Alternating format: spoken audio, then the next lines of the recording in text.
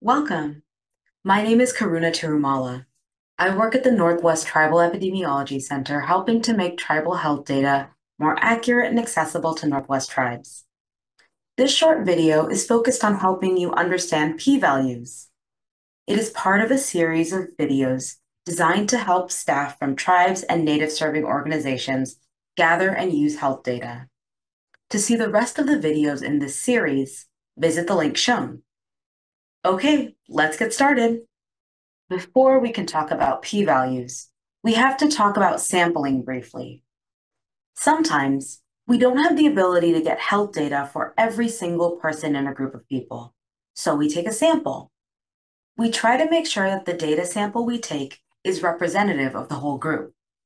Then we use the sample to attempt to understand the whole group. P-values, like confidence intervals, are a common way to decide if data results are due to something real happening in the populations rather than chance. A p-value means that the chance that the result you see are not representative of what we would find in the population.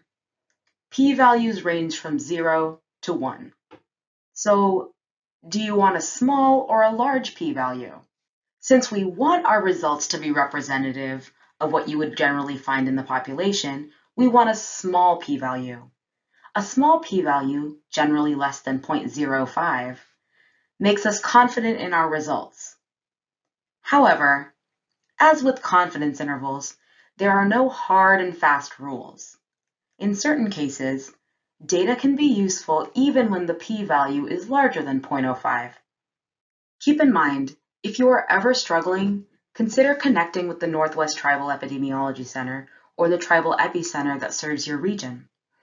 Tribal epicenters are a great resource when it comes to health data.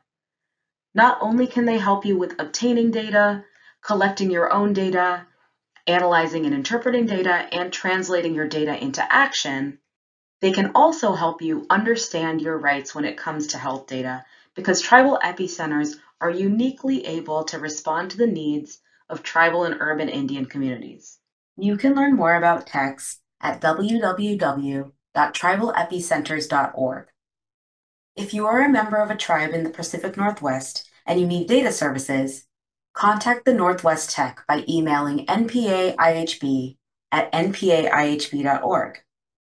If you are outside the Pacific Northwest, visit the Tribal Epicenter's website to find contact information for the tech director in your region.